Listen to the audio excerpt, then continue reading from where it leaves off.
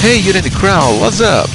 In this video you see some amazing new RageTools features for pure vector and bitmap textured vector art setup and animation. So let's start with the question. How cool would it be if you could create 2D character animation without having to resort to those boring automatic atlas generations, which gets even worse when you have to regenerate them anytime that you edit your bitmap graphics? Of course, you can already do that using pure vector art and characters. But sometimes using textured vector graphics is a much better solution, because bitmap graphics are really well suited for smooth gradients or detailed textured graphics, so why not using the best of both worlds? You can already using RageSpline, but actually positioning those textured graphics manually can be quite time consuming, and worse yet, it'll never be very precise.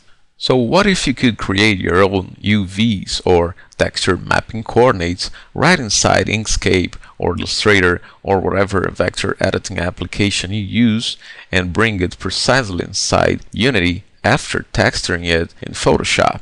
Sounds like too much to ask? No longer. You can now do it easily using RageTools, latest Pivotools, and advanced macros. Let's start checking the new Pivotools branch tutorial that comes within RageTools. So simply open the scene. In this case, I have disabled the help tags. And then you can see that you have a villus object preset. Basically what you have to do is to import the SVG file.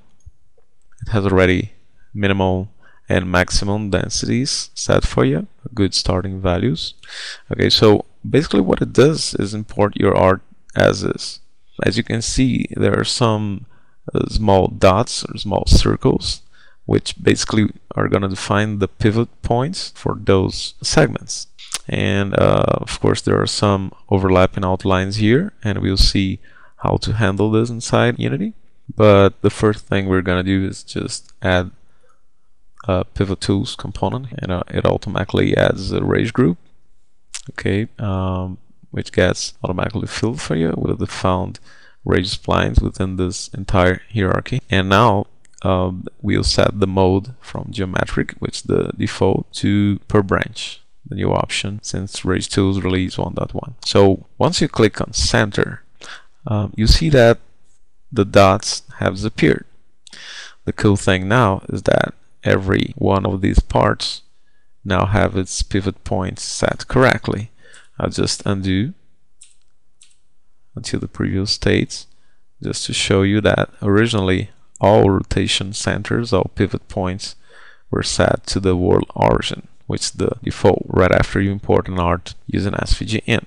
So to see the pivot point, remember you have to have this option set to pivot. So again, simply selecting villus, clicking center, using per branch, and it's gonna delete the so-called pivot reference, which were those circles. So what does it do to get this result?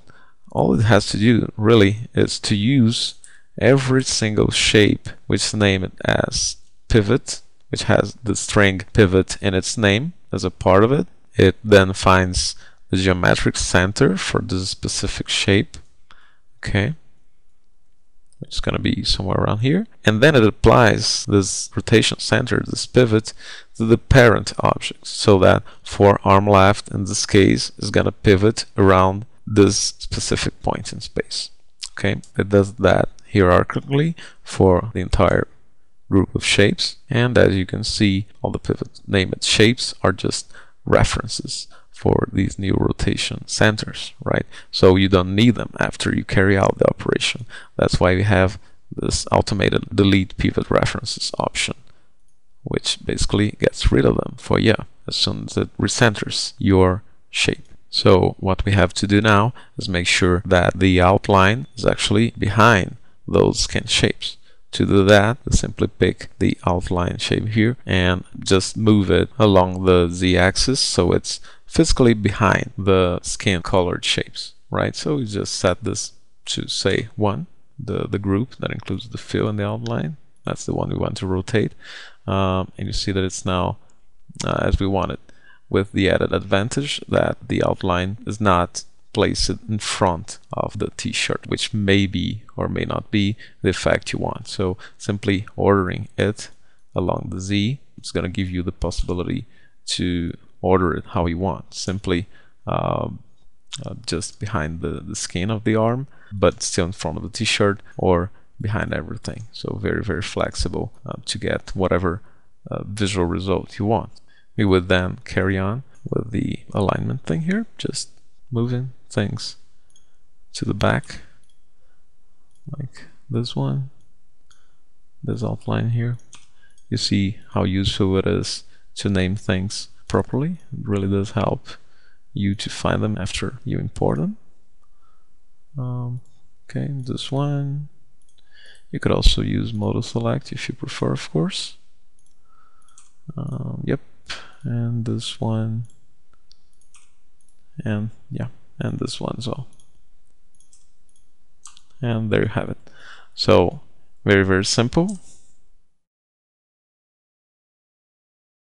to set up your character easily and quickly. Since this is a separate parts character, its animation speed is very, very smooth, even on mobile devices. Just make sure that if you're using Unity's animation window to add constraints from each thing that you want to animate, the easiest way to set this up is using the RageTools macro, Rage constraint, create controller. Make sure you have whatever root object you want to control for your animation, then create a controller. It's gonna create this controller at the parent level of the selected hierarchy. So in this case, make sure you move it out of your Rage spline structure. Okay, you can also add a new object, for instance. Let's call this one animator, and just group this here, and make sure we have selected whatever we want it to follow. So it automatically assigns the follower field, and then you can make this live. So now whenever you rotate this one, you rotate the constrained shape, and this allows really smooth and fast operation within the animation window, since it doesn't have to deal with the many variables present in Rage spline. So that if, for instance, we create a new clip here, let's call this test, rotation on Z, adding curves, and just move it here, then reassign here. You see we are on animation editing mode due to the red color of the play button of Unity, so that I'm actually creating keys on the fly. So if I come to half second and I move it a bit behind, I can then easily add a new keyframe. Of course, you can then flatten the tangents and play with them. If they're free, you have many options to edit here. Okay, so once you do that, you can see how smooth the operation inside the animation window is actually. If you try to do that straight using Rage spline hierarchy, the performance here is going to be terrible. So make sure to use Rage constraints for all your animation window needs.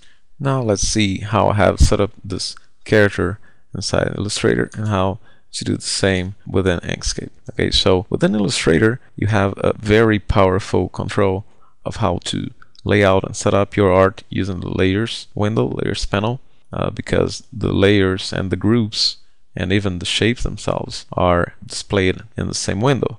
So that if you see here, for instance, the head, this is just a group, right? So that you can select it separately. One of its child shapes, it's named pivots. Okay, I could name it whatever I want. Doesn't really matter, as long as it has the string pivot in it, it's gonna work. And if I enable the visibility of this guy and select it, you can see that it's nothing but a simple disc shape, just created using the ellipse tool. So whatever you want to have an independent pivot, make sure to have a pivot named shape right under it. And you can actually do this in as many levels as you want. The Pivotools branch is automatically gonna do this hierarchically for you.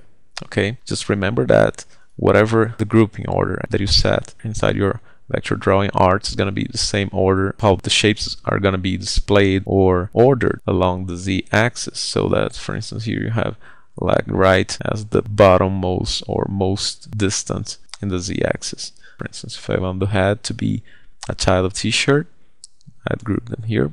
If I want arm left, come here, I'd do the same. I could do the same for this hips separate part, or just move the shirt itself under hips.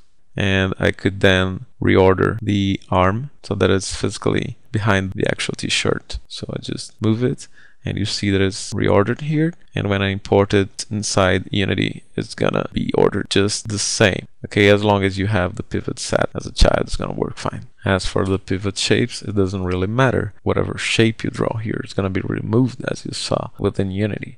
I just use ellipse because it's a bit more visually obvious that it's gonna work as a pivot center. But if I want, I can use a rectangle, whatever shape I want, doesn't really matter. It's gonna just take this geometric center of the shape to use as a pivot point for its parent group. Okay, within Inkscape, the easiest way is probably using the layers panel to organize and order your shapes. Remember that groups, as I've selected here, since I've simply opened the SVG file and it's only got groups defined in it, I don't actually get any layers here. But there are a couple ways to work with groups similar to how you'd use isolate selection inside Illustrator. Simply double click the shape and you see that it's now on a subgroup, right? So I'm no longer selecting the entire root group.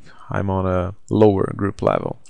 And then I can simply select one of its members. In this case, the pivot object. And then I can simply right click, select object properties, and name it to whatever I want. As long as you have pivot in its name, it's going to serve as a pivot for the parent group. To go back to the highest level, just hit Ctrl backspace and you're back to root groups level. Likewise, whatever order used by your groups visually is going to be the order they will be displayed along the z-axis inside Unity. Of course, you're not just limited to single characters. You can actually import an entire game art using a single SVG file and automatically set all your pivot points for even GUI elements and every relevant game asset with a single click. So, as you can see, we have, for instance, the rocket cow here. We have a pivot center defined for the rocket cow itself for this entire shape group. And we have one pivot for the rocket flame. If I wanted, I could scale it, be able to scale it up and down to make a kind of a shimmering effect. So you see how many advantages you can get from using this tool. And it can go much more complex than that. Let me just disable the rocket cow and then show you the entire setup for the ant. So we have an ant orbiter whose pivot is set to the center of the world so that I want to be able to rotate the ant entity around the center of the world. And I have within the ant an entire structure of pivots. So for instance, I have the back of the body with its own pivot.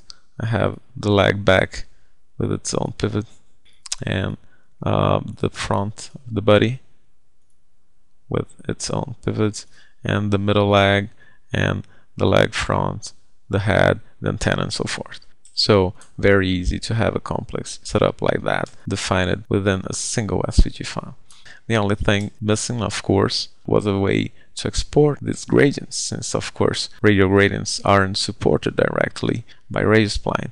So to do that, I've separated the shapes, I've sampled the gradients, applied them to square-like shapes so they get perfect 1-to-1 proportion, and I've imported them inside Photoshop.